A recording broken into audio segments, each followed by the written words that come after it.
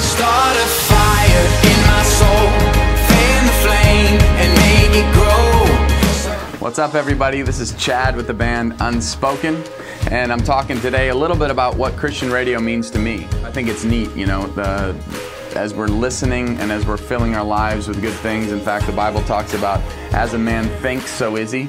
And so as we're getting the Word of God into our lives through music and through DJs and all this other stuff, it's just been neat to see how it's personally impacted our family as my mother-in-law is going to church now and serving the Lord. When our songs started getting on the radio, she started listening. And she was agnostic and kind of just not interested in God at all. And through a couple of different things and how God works, and it's really neat because even when you don't see God working, He is. And but she gave her life to Christ probably 8 or 9 months ago and gives a lot of the credit to Christian radio. I'm grateful to be a part of it, and I'm grateful to be able to listen to it too.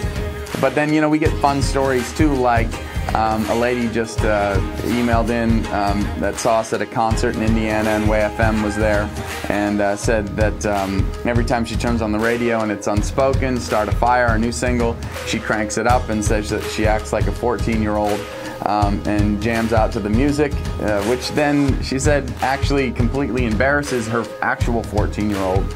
But it's just neat, you know, it's seeing the spiritual side and then also the uplifting side that Christian radio is impacting our culture. And I love it, and I've just been blessed to be a part of it.